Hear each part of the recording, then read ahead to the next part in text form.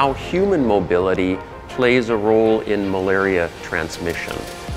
There really is value in pulling in new sources of information in order to tackle vector-borne disease. And so we started to think about what are the other new sources of information we can work with that people didn't have before that could help them.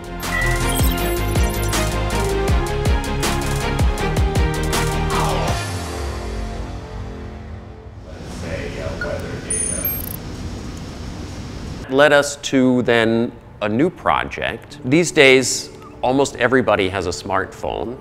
Your smartphone has a GPS in it and knows exactly where you are. So we can, in principle, use smartphones now to track people's location over time. Now that's interesting for malaria because it turns out that with malaria, mosquitoes spread malaria, but people also spread malaria, right? Because we infect the mosquitoes and the mosquitoes infect us.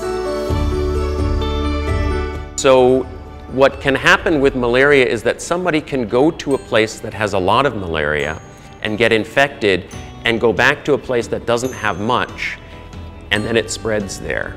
And this especially happens in areas where malaria is low. And Thailand is now trying to move towards malaria elimination.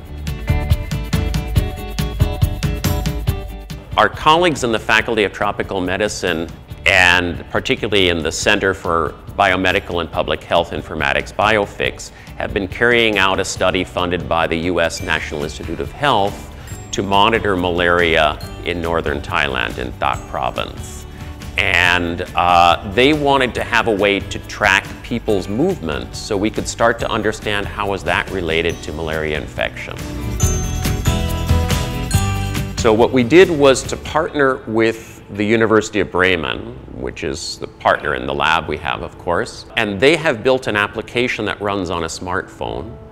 This application just records the person's location every hour, and then that data gets uploaded to a server. So now we have a database where right now we have 200 people being tracked, and we're going to increase that to about 400 every single hour, and we'll track them for 1 year. The other thing we have is we have their health record, so we know if they got malaria or not, and the two are linked. Their phone and their health record are linked. So now we can start to analyze what's the relationship between how people move and if they get malaria or not. In the past, we used simple questionnaire survey that will require the recall of the people, so the information is not that valid. So this application will track population movement individually and in real time, so we know exactly how people move across the area. So the results from this population tracking or population movement, we know the patterns of movement of people in the area. This will help us to design appropriate control programs so that if we know where exactly people spend time on the risk area or whether they get the malaria infection from Thailand side or Myanmar side. So we will be able to design appropriate control measures to detect these people or try to reduce the risk among these people in the area.